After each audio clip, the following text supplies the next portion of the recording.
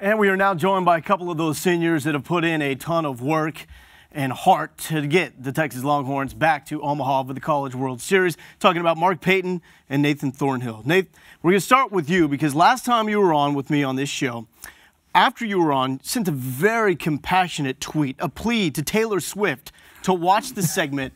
There was no reply, which I thought was a little rude. If she's watching now, and maybe she's looking for a reason to watch the College World Series, what's your message to Taylor about why she should watch and root for Texas baseball? Because it's the Texas Longhorns, and, you know, she's a country singer, and, you know, Texas is about as country as it gets. Are you into the Taylor Swift thing as well? I mean, this is all we ever talk about. That's Nate's deal. Nate's, okay. I love when he wears the shirt he got from the concert he went to around the field. It brings a good laugh. Wow. See, we didn't get this story last time. But like I said last time, you're into it. You very much are. And you guys are back into the mix to win this national title on the way to the College World Series. Mark, when you think about a chance to go back, what comes to mind as far as the biggest reason why this has all happened? I think we're just the group of guys that really came together. This is such a strong team bond. Guys like, you know, Alex Silver and Jacob Feltz and Weston Hall, guys that played a lot. They really stepped up. I mean, obviously they're not playing as much as they would like to, but as seniors for them, they've made such a huge impact on this program this year. They have really brought this team together, you know, off the field and on the field. You watch you guys in practice, in games, and it is very clear it's your team. And Augie even says that. It's not really his team. It's in the hands of the players. When did it become your team? When did you guys take ownership of this group? Personally, I think, you know, the Kansas State series said a lot about our team. That extra inning ball game where we had a lead, we lost it, but we didn't give in. We could have given in and we didn't. And I think from there on out, you saw that it was, you know, a player-controlled team. And now going back to Omaha, first time you've been there since the freshman season for both of you guys. What do you think is different about this group compared to the last time you went in 2011? I think, you know, we're excited to be there, and obviously we were excited in 2011, but we haven't been there in so long, and we're hungry. Obviously those guys, when we went in 2011, a lot of them played in a national championship, you know, in '09. So this just brings a lot of excitement to the young guys, and I mean, it's a great atmosphere, of course, and but we're ready to get out there and, you know, show the world what we got. Is there a sense of accomplishment yet with this group? I don't think so. To me, that's the biggest difference I feel from our freshman year to this year is freshman year, as a freshman, I don't know about the whole team, but I felt pretty accomplished, you know, being in the College World Series for the first time ever, and you're pretty excited. But I think this year, there's still a hungry team in there, and I think we know we're not done yet. What's going right with this team at this point that makes you believe you can get it done? I think it's the attitude of this team, the never die attitude. We're gonna, obviously our pitching staff's been great. We're picking up the ball on defense for them.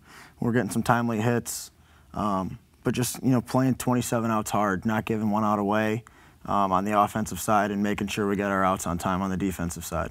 So from your perspective, what did it mean for Mark Payton to start off the Supers in the fashion he did, going up in the first inning with that two-run shot? Like I said against A&M when Brooks did it, you know your guys are right there behind you. Mark did it for us. He set the tone for the whole weekend, and we didn't look back after that. And we know pitching is such an important part of any team that goes on to win the College World Series. Talking with Skip before the Supers, he said there were some tired arms with his staff. What does it do to get done with the Supers in 2 games and really not use a lot of pitching in those 2 games? I think it's great for our pitching staff. Even guys that, you know, throw a lot, their arms are like Morgan Cooper, Chad Hollingsworth, those guys didn't have to throw at all. And I think it's great for our pitching staff to, you know, have the rest that they're going to get. Distractions seem like it would be something that you would have to worry about perhaps on a stage like this, something that could potentially derail a team, derail players. And you get into the conversation on the Major League Draft, and it seems like that could be a huge distraction. How do you balance everything that goes in as far as negotiations with your pro future after being selected in this draft with the fact you're on the biggest stage in college baseball? How do you do that? I think the teams that pick you really understand that, you know, your first goal is to win a national championship while you're playing with your college team. And they've done a great job speaking with myself and Nate about, hey, go take care of your business, go win a national championship, go make a run at it, and then when it's all said and done, then we'll take care of business on this side, which leaves us, I mean, you know, as seniors, whatever happens to us, you know, this year. And obviously our juniors did a great job handling it this year. Yeah. And that's just going to be part of it. It's just the timing of the draft and everything. And but it's just about taking care of business, what's in front of you right now, and then your professional career comes second after this. What did the Phillies tell you after selecting you? Very similar to what Mark said. You know, they called me and said they're excited, which I am too, but they also understood that I still have priorities here at Texas, and they said to call them after we win a national championship. So let's talk about that. To win a national championship, what has to go right for this team? We just have to play our game. You know, Coach always talks about on these big stages, the first team to settle in and just play baseball usually comes out on top. And I think if we just go in there and settle down and play our game, it usually works out for us. Mark? Yeah, same thing. I mean, like Nate said, the first team that settles in, the team that relaxes, the team that's having fun and not so uptight is the team that's going to play better.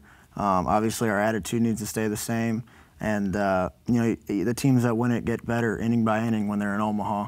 And it almost feels like they're just on, you know, a ride that, you know, they're invincible. You know, nobody can, you just know you're going to win. If you're down by 5 in the ninth, you have that inch, you know, that just says, hey, we're going to win this game somehow. And we know that's been a goal for you going back to January when you had the tweet that you were not leaving the University of Texas until you come away with a ring. You look at that tweet in January, how do you feel about those words at the point you are right now? You know, I'm happy that we have an opportunity to do that, and at the biggest stage. You know, obviously we're not done yet. We're not satisfied with where we're at. We have a lot of work to do, and you know, this is something that we're working for. We've worked for since the fall, and you know, we have the talent and we have the attitude, and it's just about going out there and playing Texas Longhorn baseball. Win at everything. Team motto. And the next step, Omaha for the College World Series. Mark, Nate, really appreciate the time. Congratulations. Best of luck. And one ticket at will call, correct, for Taylor Swift? If she wants it, it's there. Taylor, listen up. It's there. See you in Omaha.